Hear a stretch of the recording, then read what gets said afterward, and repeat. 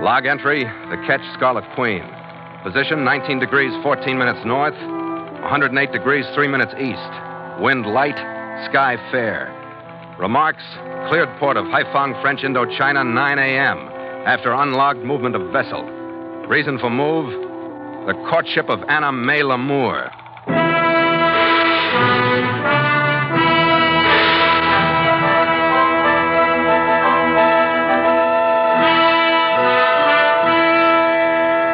The port of Haiphong is spread out on the edge of a niche in Asia's coastline called the Gulf of Tonkin. It's 100 miles south of the designated border between China and French Indochina. It's at one of the 7 mouths of the Songkhoi River, and the races that make up its population are as numerous as the fevers that swarm in from the surrounding swamps to reduce that population. But only one member of Haiphong's citizenry was important to us. It was Max Thorne, the local representative of my Chinese boss, Kuji Kang. Through him, we were to receive further sailing orders for the voyage of the Scarlet Queen. It was 1:30 p.m. by my wristwatch when we skirted the southern edge of the low, jungle-tufted island called Kakba and stood in toward the steaming river mouth. We edged into the welter of native craft, outward bound on the ebbing tide.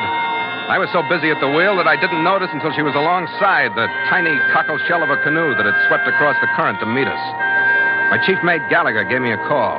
Hey, Skipper, we got a visitor. What is it, Red? She's, immodest, light-tanned, Micronesian.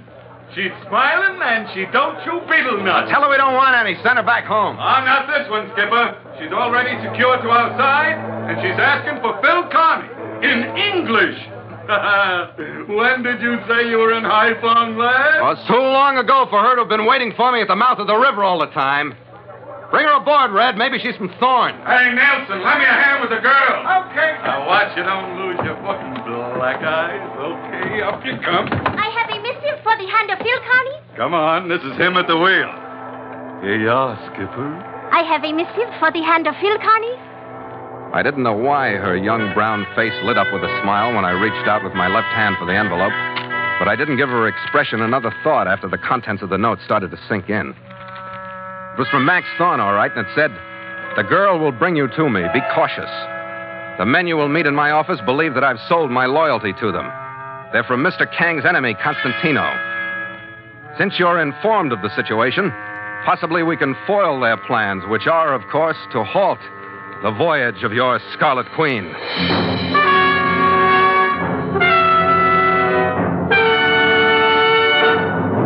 And so Mutual continues The Voyage of the Scarlet Queen, written by Gil Dowd and Bob Tallman, and starring Elliott Lewis.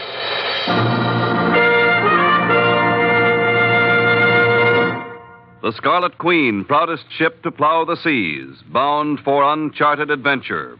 Every week a complete entry in the log, and every week a league further in the strange Voyage of the Scarlet Queen.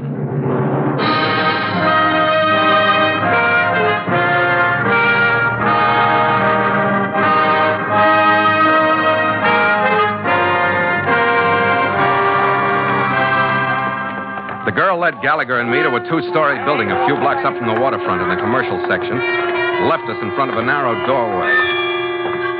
A sign in Chinese characters and English said China Traders, Kang and Son.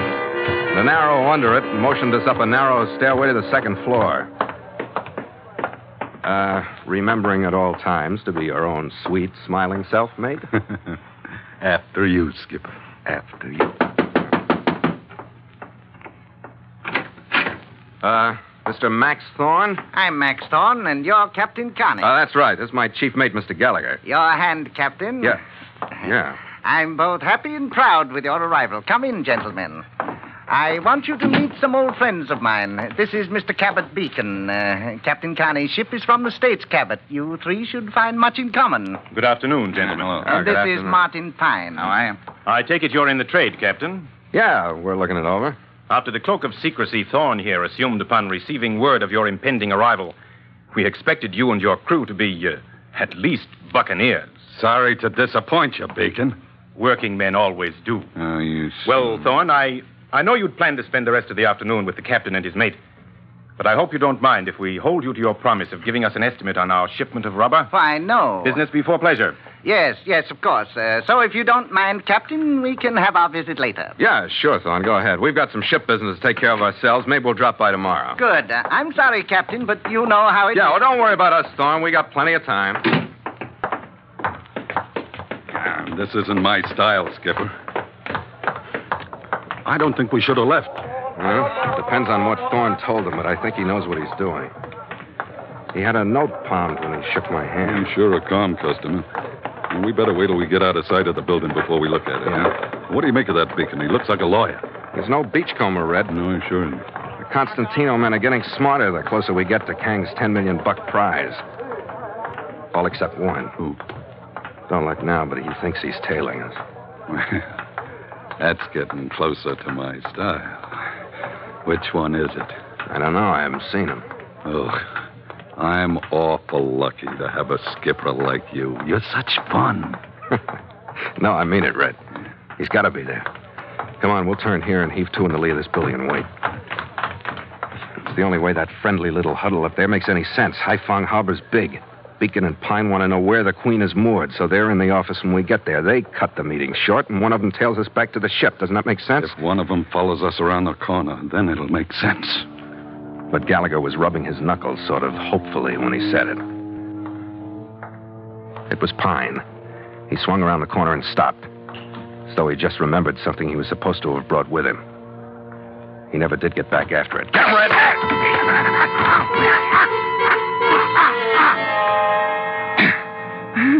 Well, now what do we do with them? Take him back to the ship and keep him out of sight. If they keep coming one at a time, we could clean this thing up this afternoon. Yeah. What about Thorne's note, Skipper? Nobody's going to see you read it now. Yeah, here it is. Yeah. Well, Oh, what does it say? we aren't doing so good, Red. It says, we'll try to see you on your ship tonight. Meantime, if anybody follows you, do your best to evade him. By no means show our hand by trying to stop him or we lose our advantage. Oh. I guess we should have read it before. Yeah, well, anything could have happened to Pine. He could have got run over or something, couldn't he? Sure, Red. Anything could have happened to Yeah. Pine. I'd feel better if anything else had.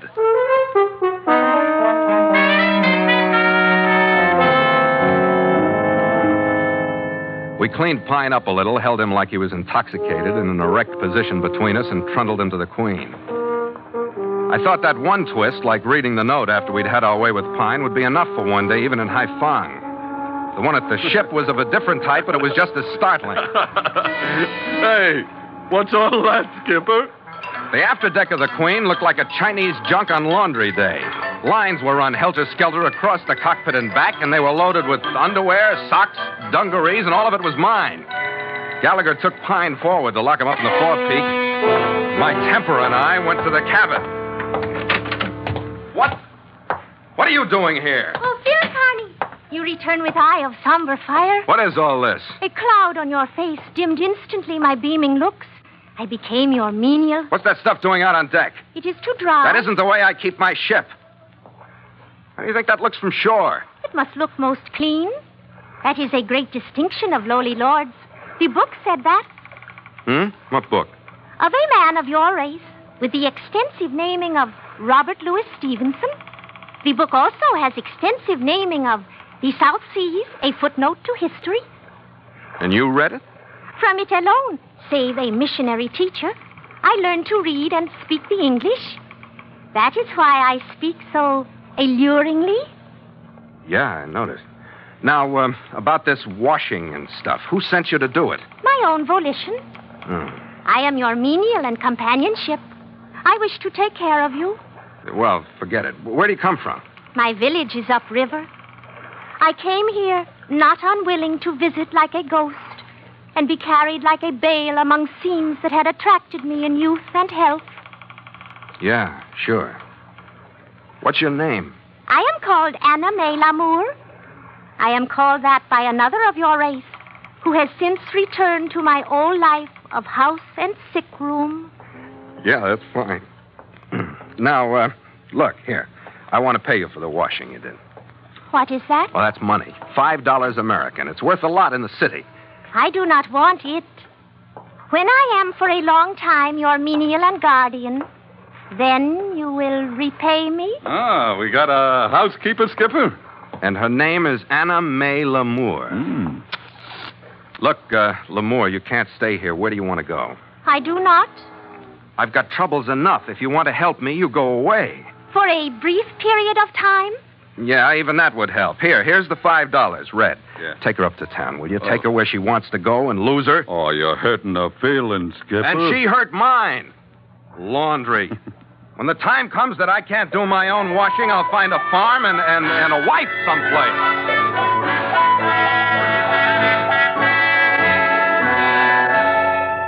I cleared the mess off the deck and went back into the cabin to worry about my major problem. I knew that the orders I was supposed to get from Thorne would be directions that would lead to a meeting with Kang himself. That the next port, whatever it was probably the most important one on the voyage. When Gallagher came back without Lamour, we worried together about whether we'd foul the deal by jumping Pine. We worried until 9 that night. Then we heaved 2 sighs of relief and stopped. Thorne came into the cabin. He looked excited and nervous. Oh, Captain Carney, what happened with Pine? Pine? Well, we were either too cautious or not cautious enough. We caught him tailing us before we read your note. Now, sit down. Oh, believe me, gentlemen, our situation was on the verge of complete collapse. Luckily, I was able to contact a friend of mine with the local police who told Cabot that Pine had been arrested for drunkenness and violence. We'll have to cooperate more closely from now on. From now on? Can't we clean this up and get out of here? Didn't you bring the orders from Kang? The verbal orders he gave me a few days ago when he was here, yes. The sealed envelope, I'm sorry, but it was too risky. I think I can get that to you tomorrow. You understand? Well, what about the verbal orders? Listen closely. There are a number of addresses. At 437 Napoleon Road, there's diving equipment. You ought to pick it up. Diving equipment, huh? 437, I got it. At 488 Abelard, there are 3 boxes for you. They're marked paint stores, but they actually carry dynamite. Diving equipment and dynamite, all right. And Mr. Kang suggested that you replenish and repair the arms you carry and lay on a good supply of ammunition. Well, this sounds like a happy party, don't it? Now, do you want me to repeat them for you? No, I think I got everything. Red. Count 1 and come out on deck with me. This ship is adrift. What? Skipper! Why dissipate time and trouble, my stupid buccaneers? What's with the ship, Beacon? You cut her adrift? Why? It might be to sink it, Captain. Well, what do you think of that, Red? I think that it would be a shame to sink the ship. Gallagher knew what I meant. Beacon had walked into the cabin unarmed. He was well built but slim. He wore rimless glasses. Gallagher prowled around behind him to hit him from the low point. I started moving in from the front. Beacon looked like he was in the middle of a ballroom as we moved in. He took his glasses off.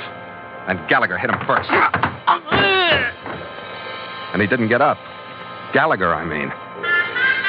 Then before he turned away from Red, I made my rush. With my right arm over his shoulder as a pivot for the cartwheel, my feet flew up and I landed athwart my desk and rolled off. His judo throw had made my right arm useless. I tried to get up, but he walked calmly over to me and just as calmly sapped me behind the ear. Hey, what?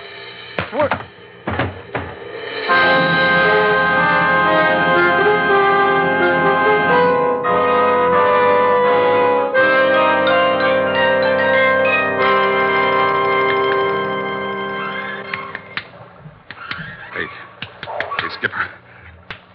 Come on, wake up. Come on, Skipper.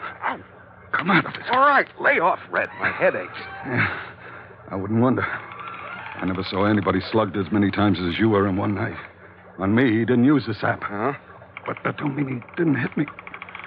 Right there. Ow. Between my neck and my shoulder. And when he got through, I couldn't move my arms. What's that guy got, Skipper? Brains, Red. And a good judo teacher someplace. Ooh. They moved the ship. Where are we? We're up one of the Sonkoy channels, moored to a mud bank in a blasted jungle. Beacon brought some Indians aboard to bring us around. Our crew? Oh, they're locked in the focus room, but I think they're all right. Yeah. Thorne? We got troubles enough of our own, Skipper. They kill him, Red? Oh, after that double cross? I don't know, Skipper, but it was a dark trip, and he isn't here, is he? Where's Beacon? He left right after we got here. In Pine, they found him, too.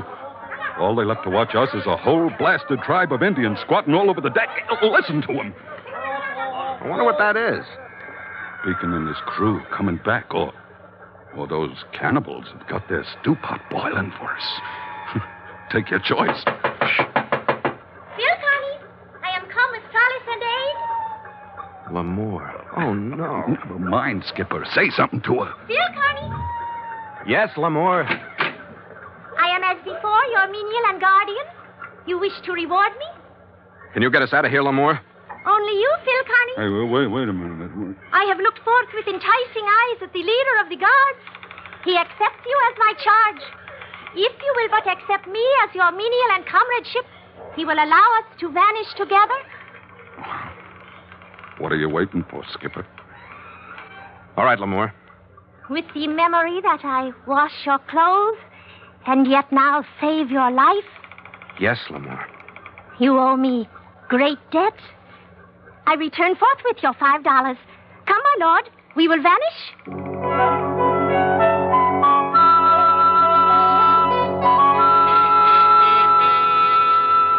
I made a lousy lord, but I tried my best because it was better than being cooped up on my own ship. There was no doubt of one thing. Her service was good. We got into a narrow dugout canoe. She paddled us a few miles downstream.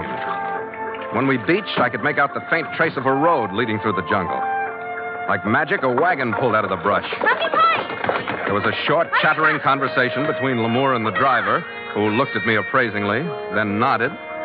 She and I got into the wagon and left.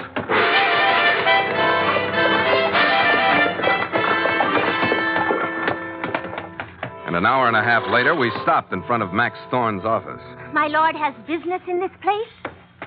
I wish I knew you better, Lamour. I wish I knew how smart you were, or how stupid, and how much you know or how much you don't know. You already owe me a great debt, my lord. But perhaps I will help you further.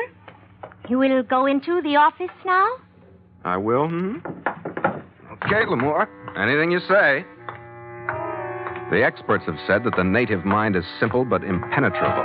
At that point, I wasn't sure of the first half, but I was convinced of the second. I waited outside the office door for a half a dozen breaths, listening. There was no sound, and there wasn't any light coming from under the door when I bent down to look. It was unlocked. I pushed it open suddenly, jumped back to hug the wall, and waited some more. Then I walked in, found the light switch, and snapped it on. No one was there, but someone had been. The place had been torn to pieces. I didn't go to much trouble in my own search for the sealed envelope Thorne had told me about. The one who'd searched before me had done about all there was to do. I fumbled through some of the junk that had been dumped from the desk drawers. I was just moving toward an overturned file cabinet when I heard the floor creak under a shoe behind me. What? Following an out-thrust automatic into the room was Cabot Beacon. And following him, more alive than I was Max Thorne. Well, Captain, you've gone to a lot of trouble here in the office looking for a non-existent sealed envelope. Wait a minute, Thorne. Whose side are you on? Oh, to be quite candid, I found the Constantino money irresistible. I had no idea he was so interested in Kang's $10 million secret. He threw his money away on you. In a sense, I agree with you, Connie. You were stupid to trust that girl, Thorne. But as our arrival must reveal to you, Captain Carney, there are also informers working against her. We haven't failed yet, nor are we likely to. What have you gained, Beacon? What was this fancy double cross you were passing around? That was my idea, Carney. And rather good, I think. You're overeducated, Beacon. Sufficiently, Carney. Is it possible that you don't know what Constantino wants? Know what he wants? I've been bucking him all the way from San Francisco for what he wants. I don't know where Kang's prize is, so there's no way you can sweat it out of me. It's like this, Captain. My orders from Constantino were only to stop you, so that he will have time to plan new strategies while Kang finds someone to take your place. You are stopped.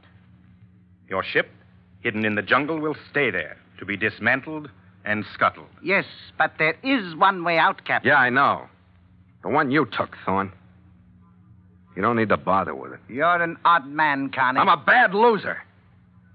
When somebody outsmarts me, I never get rid of the urge to kick him around. I'd kill you the first time either one of you turned your back on me. You're really quite picturesque, Carney, aren't you? Yes, it's too bad you feel that way, Connie. Yeah, I know. I lost a lot of friends that way.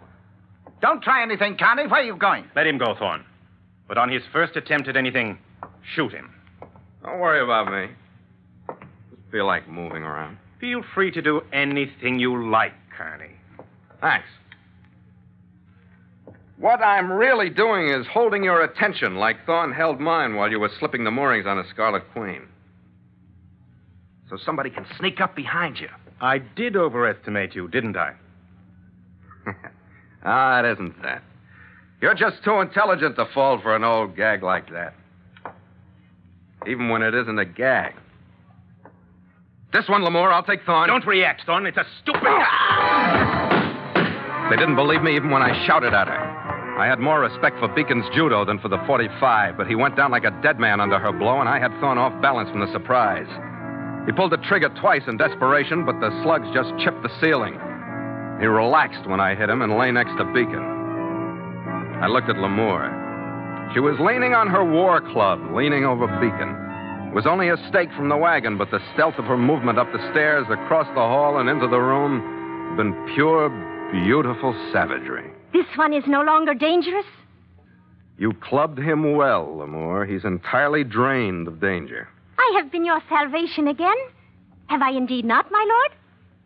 Yeah, I'm afraid you have, Lamour. You would have reached quickly the end of your span of years if I had not arrived so vigorously. But I have a feeling of concern lest I cannot always arrive. What do you mean? I have brought to you yet your constant ally before me. Wait a minute. You don't mean you've brought Gallagher? Quit shoving, will you? I'm getting there as fast as I can. Red! Skipper! Hey, Skipper, what's going on? Who's that? Beacon and Thorne? Yeah. How'd you get here, Red? Well, it seems I got a friend in that tribe, too, but he's old and ugly, and he don't talk like yours does. How'd you come, Red? On the Queen. The Queen? Yeah. Right after you left, the Indians hoisted anchor, and we come around. She's lying in her berth now. She all right? Oh, nothing worse than a few tree branches fouling her rigging. I'm telling you, Red, this one has I been looked forth with enticing eyes upon the leader. Yeah, I know. You talked them into bringing the ship around. Indeed, I did just that. Mm-hmm. When you are prepared and rested and ready for travel, we will proceed to your ship. Okay. You heard what the boss said, Gallagher? Boss? I thought she was your slave. Things have changed, mate. Things have changed.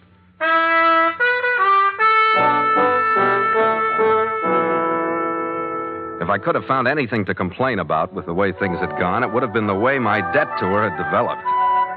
That, the fact that there had to be a payoff, and the fond look in her eye that gave me a hint of what kind of a payoff it would be.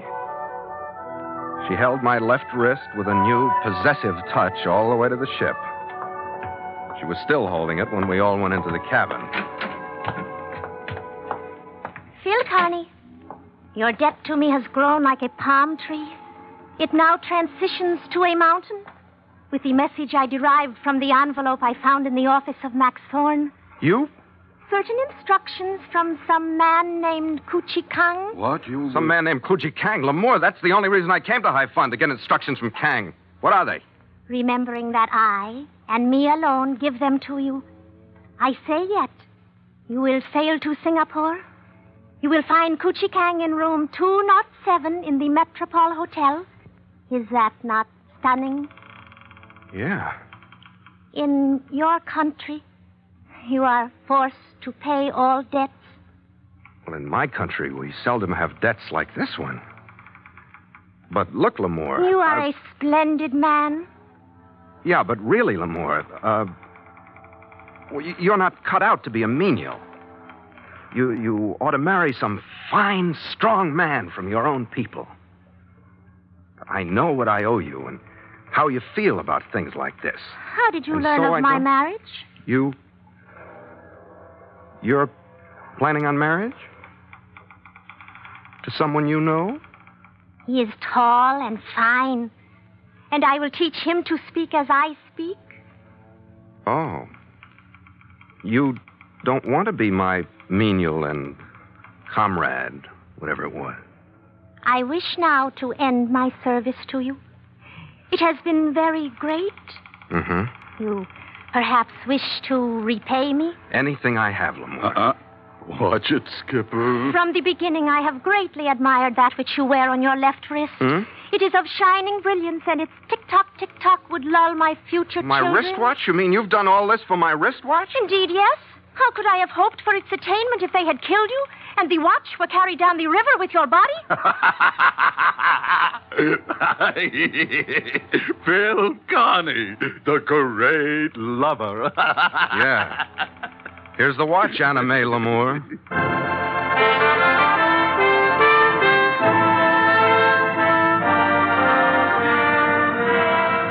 By 9 the next morning, we'd cast off and threaded our way through the downriver traffic. We picked up the deep water swell and the breath of the trades when we skirted the southern rim of Cock Ba. Stand by to make sail! The men were glad to feel a fresh breeze after the listless heat of Haiphong. And they scrambled to their stations to hurry us out where the winds were even fresher and cooler. Port sheet! Make sail! A big sweep of the mainsail unfolded, filled, pulled the mast over into a bow to the power of wind and sail. The jib sheets, men! Smartly now! The jibs ran out. The big mizzen boom swung over my head. And the Scarlet Queen fought at the water of Tonkin Bay with her bow and left it churned and beaten in her wake. Is she all right, Skipper? Sail's right, Reg. You Good. can stay like this all the way to Singapore, and I'd like it. So we're finally going to meet your boss. That's the word. I got a few things to say to him myself. You'll like him, Red. Yeah, I'd better. After what I've been through for him. Huh? Don't you like your work, Red? Well, I was just thinking. What's going to happen when we run into something like that Haiphong rat race, and you don't have a watch to make some poor little Indian girl think you're worth saving? I felt that one coming, Red. And you. Afraid you were breaking her heart. Oh, you better have a drink, Skipper. Yeah. For my injured male vanity, huh? After you, mate. After you.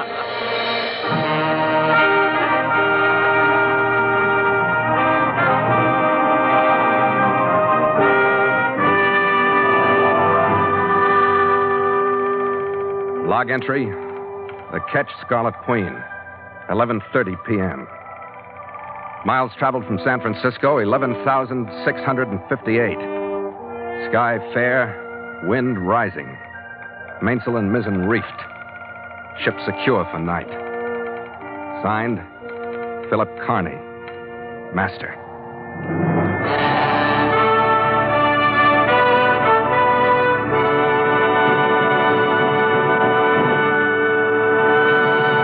The Voyage of the Scarlet Queen has come to you through the worldwide facilities of the United States Armed Forces Radio and Television Service.